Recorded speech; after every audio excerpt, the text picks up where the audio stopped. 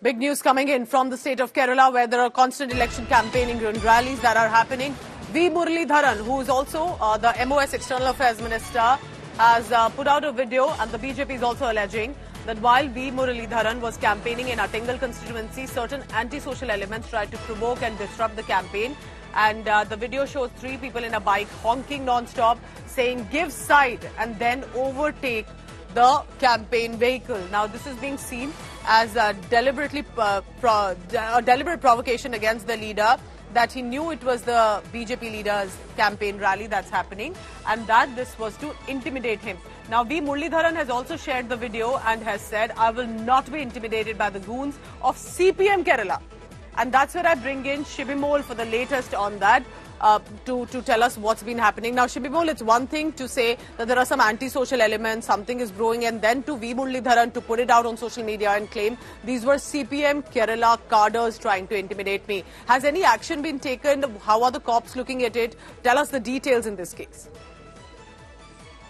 The BJP leader, the BJP put out this video saying that, some anti-social elements try to disrupt this campaign. When we spoke to, the BJP leaders, they said that around at 3 locations, these 3 same people were found. They were trying to, disrupt the campaign. And that's when they called up the police. And later the campaign was continued after, along with the police. So, the CPM connection is what the BJP leaders are alleging. They're saying that all 3 of them are CPIM workers. Remember, Attingal is a constituency where the CPIM has a very strong influence. So it's the CPIM workers trying to disrupt my campaign, and I will not be intimidated, is what External Affairs Minister, MOS External Affairs, as well as the Attingal NDA candidate V. Muraleedharan is saying. As per police, they've taken one person into custody. They're saying that as per preliminary analysis, it did not look like a planned action. Okay. It looks like they were actually drunk, or they actually were asking for side, and that's what the preliminary analysis is, what the police is saying. They've taken one person because they're investigating further details.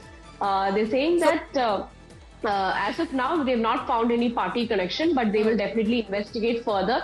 So it's a developing story. So was it just a coincidence that there were 3 men who were trying to disrupt him and trying to take a side and then overtake and go ahead? Or was this a deliberate political intimidation, as V. Muraleedharan and as the Bharatiya Janata Party are claiming? But remember, it was only reflective of the situation and developments on the ground as well, even in the state of Kerala, where the CPM cadre or the CPM is currently the ruling party. Appreciate you joining us, Shibimol, for the latest on what's brewing in the southern state of Kerala.